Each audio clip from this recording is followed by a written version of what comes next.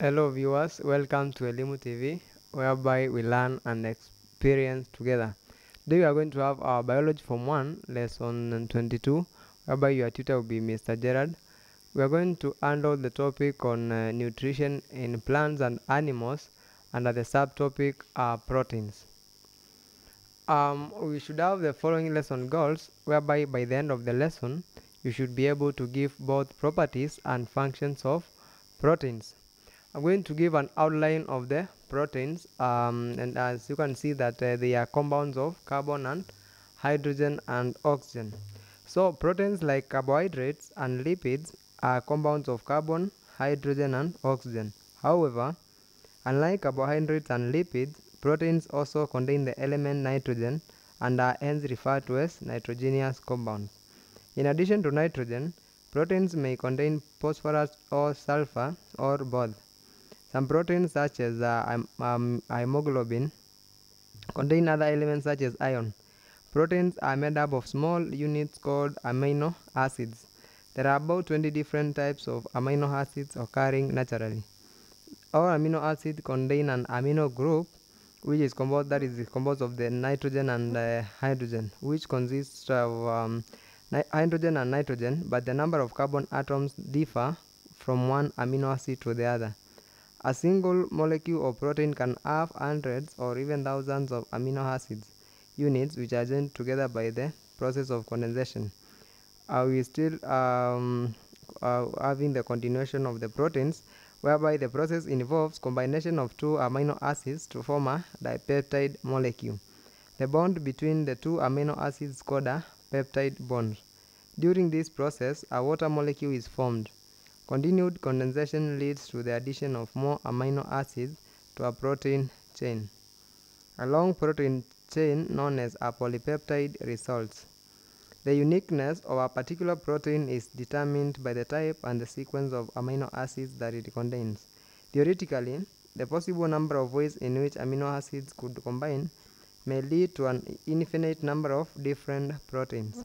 However, this is not the case since organisms possess mechanisms which control the synthesis of proteins.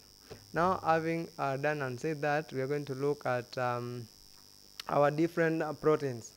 From the diagram that we are having, there are different proteins, whereby you are able to see there is the fish, there are the eggs, there are the green grams, we have the chicken and the liver. Those are some sources of proteins which have been represented diagrammatically.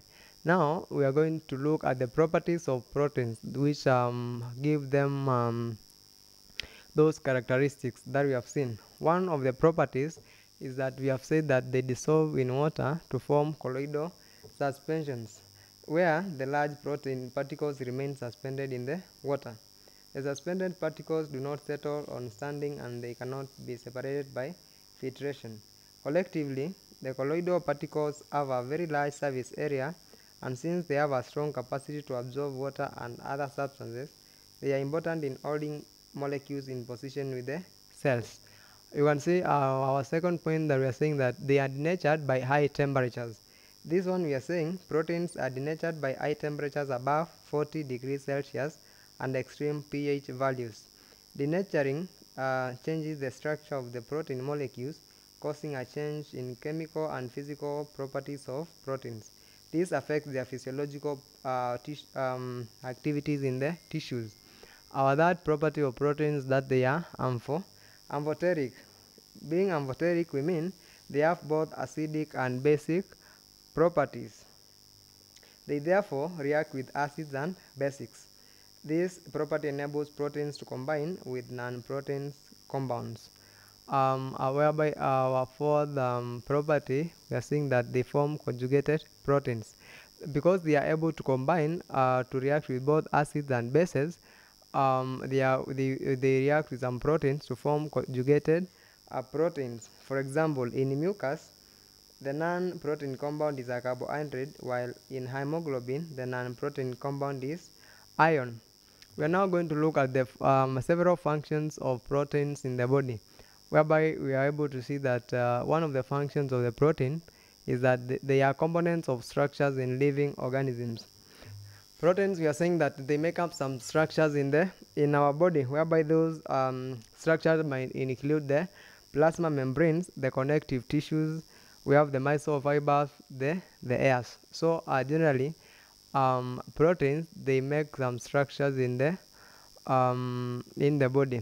Two, plants synthesize amino acids which build up the proteins. Animals obtain proteins from the plants and then break them up during digestion. Our third function of the protein is that they are important as metabolic regulators. These metabolic regulators are the enzymes and hormones and are proteins in nature. That is, for the metabolic regulators, we know that it is comprises of the enzymes and enzymes are protein in nature.